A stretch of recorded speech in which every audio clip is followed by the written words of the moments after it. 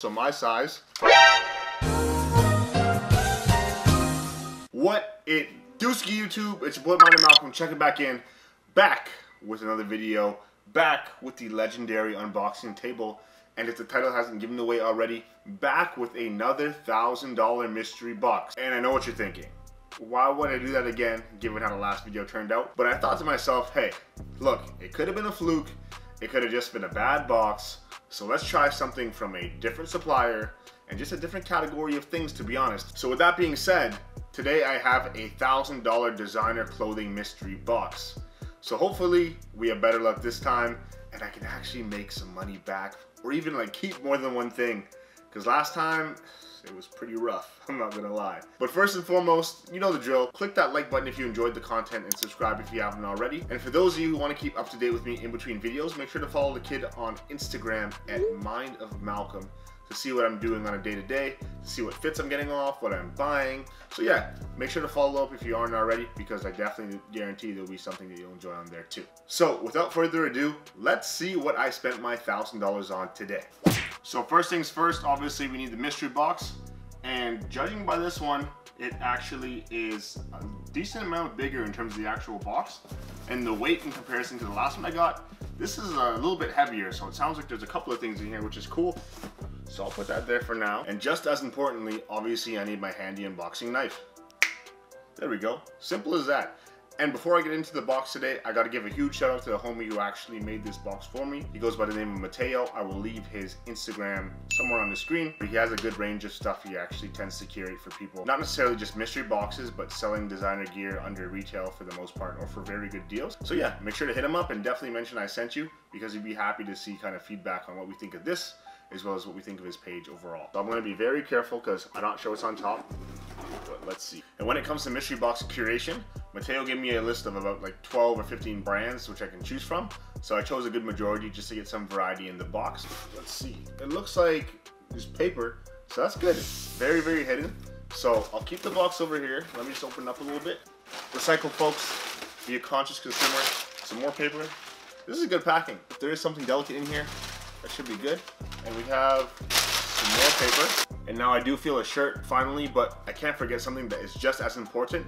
Let me put the $1,000 counter up somewhere on the screen, and let's get it popping. So as I was saying, first things first, I feel a shirt. It looks like a Hawaiian shirt. Let's see, it's by a brand called Potato Head. It's made in Bali, so this is cool. And in terms of pricing, I may need to do some Googles because I've never heard of this brand, to be honest. But the quality feels pretty good. And overall, this looks like a sick shirt, man.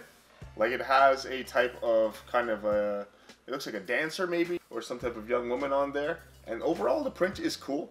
Summertime, I can definitely get down with this.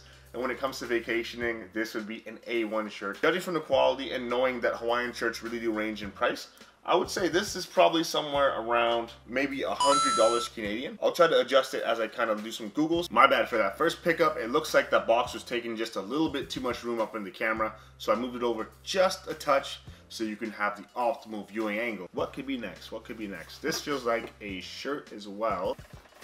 Looks like a graphic tee. What is it? It's an Akira tee. Oh, ready-made. Yo, this is crazy. This is really crazy. From what I know, Ready Made is actually a Japanese-based brand, and their stuff is expensive, man. And this is a fire Akira tee. It has the Akira print on it. Super, super cult classic anime film.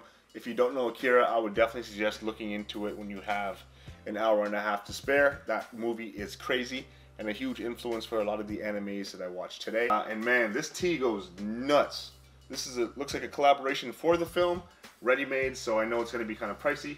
And it even has a back hit there. I would say in terms of quality, this is legitimately like the sturdiest white tee I have felt in a long, long time. Like this is built to last for sure. I'm gonna assume this is probably $200 Canadian. So let's say $220 Canadian just to be safe, because I've never seen this before, so it must be pretty limited. So with that being said, we hypothetically made back $320 of our initial investment into this mystery box, and we're only 2 items in. This is looking very promising, yo. Damn! So this next thing, it feels like maybe the bottom of a pant. Let's see. Oh, it is a pair of jeans. They look like kind of like a waxed material. Brand new with tags. size 34, so my size.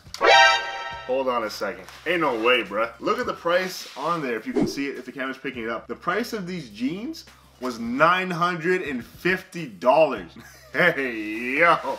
That's the whole, we just made back the whole box already. This is fire, man. All right, let's look what these are. These look like these are Margiela jeans. These are Mason Margiela denim.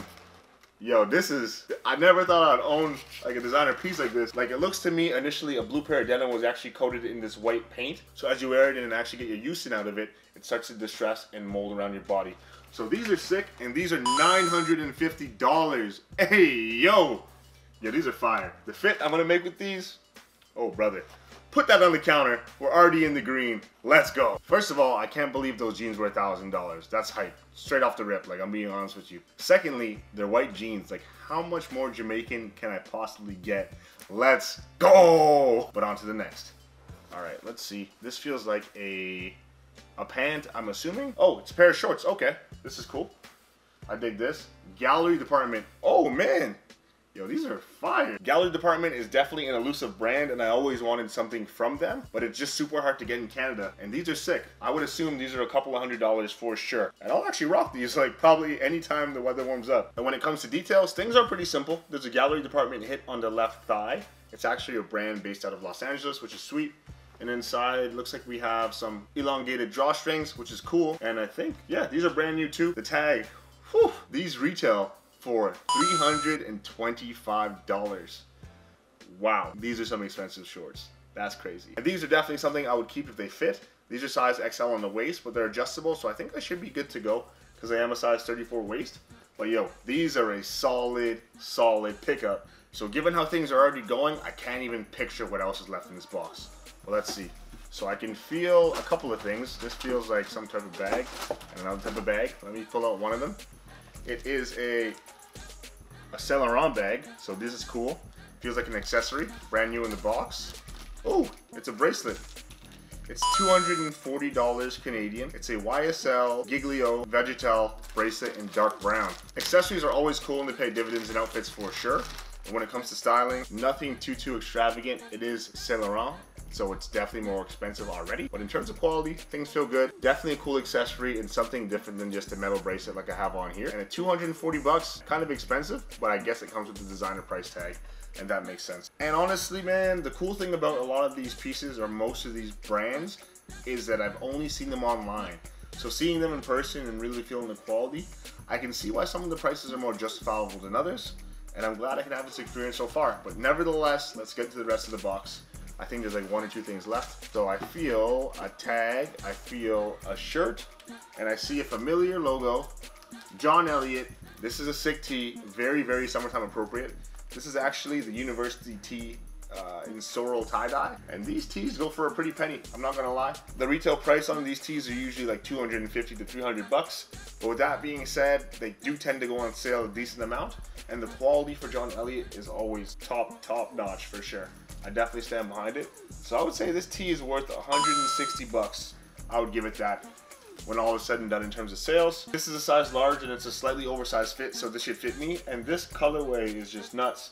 I have a good prediction that tie-dye and things of that nature in terms of vibrant colors will be way more in this summer, so you'll definitely see me rocking this on those hotter days. With this shirt, that brings our total up to almost $1,000, I think, so this is crazy, man. Like, this box has been nuts. I think there's like 1 thing left, which was the other bag I felt initially, so let's see what that is. I feel 2 things actually, so I'll pull one out. It looks like candy. Yo, what? A peach gummy candy. And it looks like it's Japanese, product of Japan, so hey. There's no monetary value on this I could kind of pinpoint on, but just thoughtfulness, because yo, I really like candy, and fuzzy peaches are one of my favorite candies, straight up. So peach gummy candy, this is probably certified heat in Japan. So yo, I appreciate you for this. This is fire. Yo, that's sick. Let's say that's $1 of sentimental value. Add that to the tally. All right, let's see what else is in here. I think that's it. There's 1 thing left. Oh, it looks like a note. It says, Malcolm, thanks for trusting me to make you a mystery box. Enjoy. Mateo, man, if you're watching this, you did a crazy job with this box. The curation really shows that you know your stuff when it comes to designer clothing and what would be more tailored for someone like me. This is, round of applause, man. You did a great job. I will say, like, I'm genuinely happy with majority of the pieces from this. As long as it fits, I'll be happy, and it's all brands that I have never experienced before when it comes to seeing them in person, which is sweet. So, as you can see from this pile on my right side, there is 6 things plus some candy that I picked up today, all totaling to the amount of $996 profit. Like, if I was to sell this box for retail prices of everything in here, or even a slight discount, I would still be up in a big way, and this was a great example of a good mystery box. Like, this, in my opinion, was well worth my money, and there are pieces from this haul that I would definitely wear, and you'll see me wear in upcoming fit pics on Instagram. But I'm curious to know, what do you think? Do you think that these items on my right side were worth $1,000 in terms of pickups? Or would you rather have spent that $1,000 yourself to buy and shop for your own curation purposes? Let me know in the comment section below. My honest opinion is that obviously it's a risky gamble, but as you can see, this time it paid off in a big way, because these are definitely some things that I had no idea even existed, and I'm glad to have them in my closet now. But it could be just as risky as if it was something that I wouldn't wear. I would be kicking myself for sure. And as per usual, if you enjoyed the video, make sure to subscribe for more videos coming in the near future. Appreciate the love, appreciate the support, and I'll catch you in the next one. Deuces!